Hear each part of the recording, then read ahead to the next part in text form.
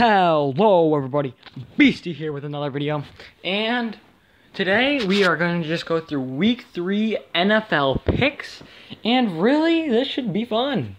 Thank you guys for supporting the other two videos. I mean, there are really not that many views if you compare to other YouTubers, but like, the first one was my third video to 100 views ever, and I hit it, and it happened within a week.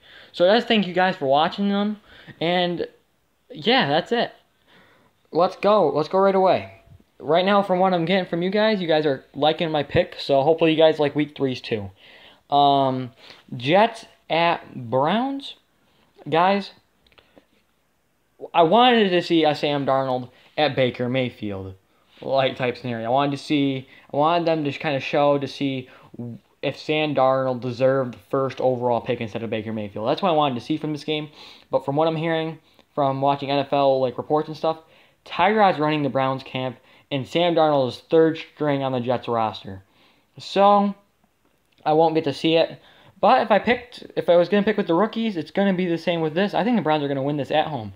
If you think about it, Browns have so much more weapons this year. They have Jarvis Landry, Nick Chubb, Carlos Hyde, Josh Gordon. I forgot this guy's first name, but Coleman. And Tyrod or Baker Mayfield, I think, is going to do a good job this year. So I'm going to pick Browns. Now we have Raiders at Dolphins. Ooh. See, I have this really close friend. He's a Raiders fan. So he's telling me a lot of good points about the Raiders. But Ryan Tannehill, I also saw stats on Ryan Tannehill before he got injured. And Ryan Tannehill was not a bad quarterback.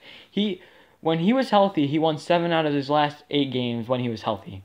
And Raiders, Khalil Mack still hasn't shown up to camp. So I'm going to give the win to the Dolphins. Because Khalil Mack is the leader to that Raiders defense. So without Khalil Mack, they're going to have a rough season again. Tennessee Titans at Jacksonville Jaguars. Or should we call them Saxonville? Give the win to the Jaguars at home. AJ Boye, Jordan Ramsey. Jalen Ramsey. What am I talking about? But the Jaguars are going to win that all day. Broncos at Ravens.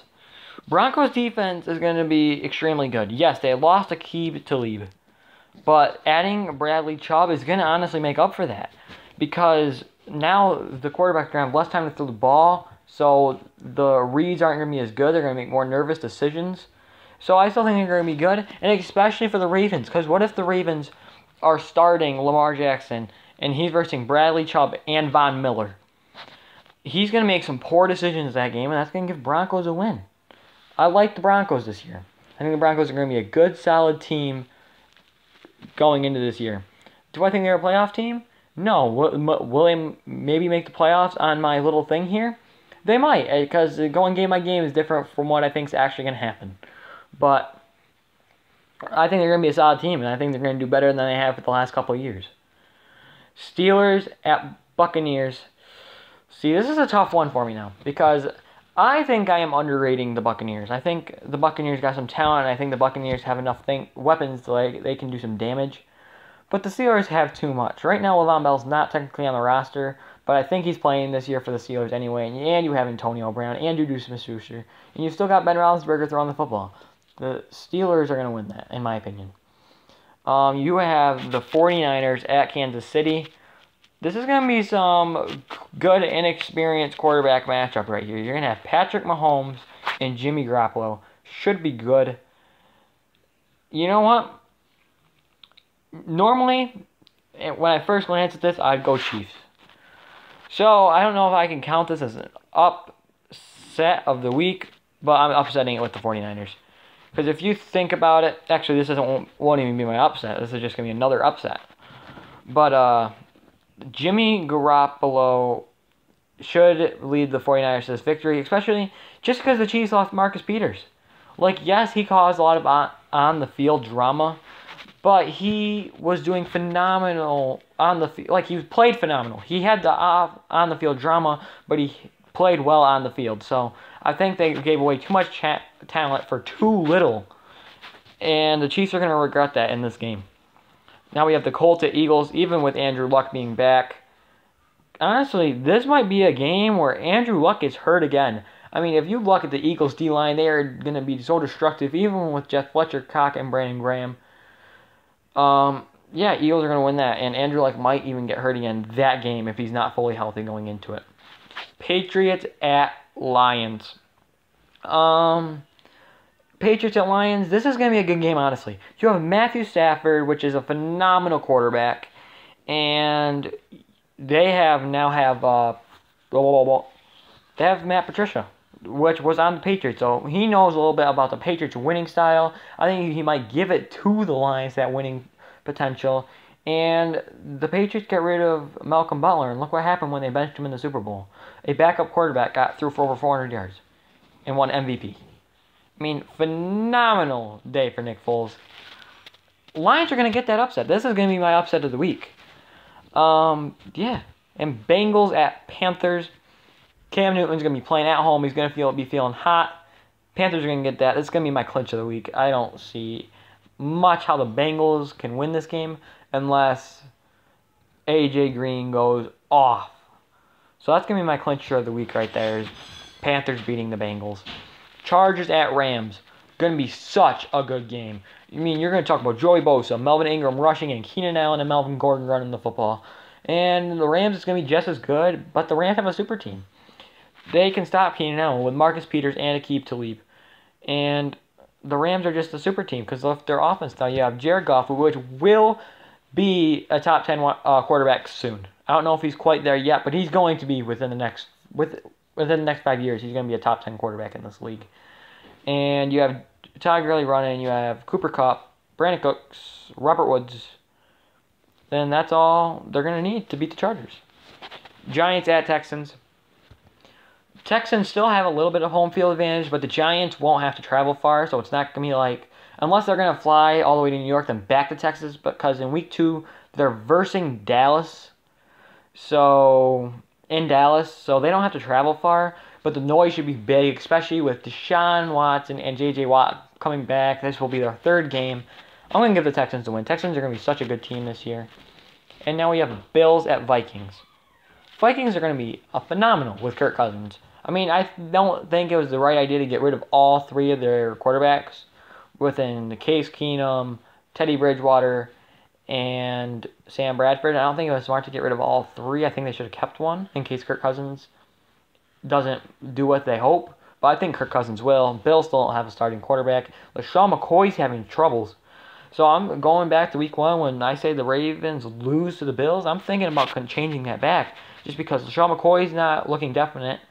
He looks like he's getting into some trouble, and they still don't have a solid quarterback yet. So Vikings are going to win that. Cardinals at Bears. I'm going to give it to the Cardinals. Sam Bradford or Josh Rosen. Hopefully Larry Fitzgerald plays well. And David Johnson is back this year. He's a player I feel like got forgotten about pretty much because running backs were hot last year, and he was out. So he wasn't being hot when all the other running backs were being hot and playing good. So he's been kind of put under the radar, and he's going to be back this year, and he's going to still be playing good. Saints at Falcons. Falcons are at home. Falcons have a high-powered offense.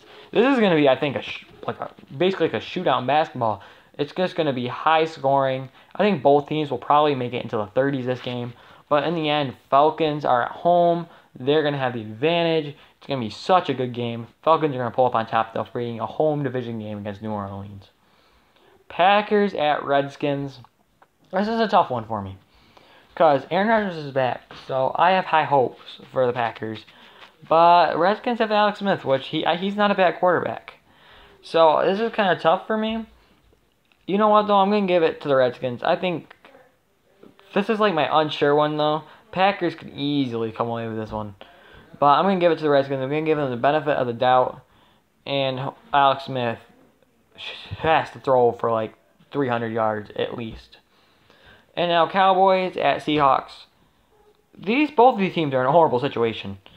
Cowboys, all they really got is the running back. Seahawks, all they really have is Russell Wilson.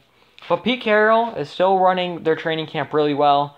And I don't think the Seahawks are going to be god-awful, but they're going to be bad, but they're going to be good enough to beat Cowboys in Seattle. And that's it for Week 3 picks. Now, hopefully you guys enjoyed the picks, and hopefully you agree with them. Comment down below if you disagree with any of them, because I like hearing everyone's views on all these football games. So comment down below if you disagree with any, and maybe your idea might be heard, and I might go back in a video and change it, because I'm really thinking to change that Ravens-Bills game. But either way, see y'all next time. Peace out, y'all. Well, I can't hit the button, so let's just look at the standings anyway. Right now I have Detroit Lions at 3-0. Look at them. Falcons at 2-1. Eagles at 3-0. Giants at 2-1. Must have had them beating Dallas. I couldn't remember that. Oh my God, Dallas at 0-3. Rams at 3-0. Cardinals making the playoffs at 2-1. They're not going to stay like that though. They don't have, because the Saints are definitely going to make it and stuff. And let's go to the AFC. Let's just look at the AFC standings real quick. We got the Steelers right now at 3-0, looking good. Jaguars and Texans looking good at 2-1. Patriots not even in it right now. I'm giving them a 1-2 record to start, but obviously they're going to turn around. And Broncos at 3-0. Obviously they're not going to go undefeated, and they might not even make the playoffs. So, but that's it. Hopefully this time I can touch the right place on my phone screen. But either way, see y'all next time. Peace out, y'all.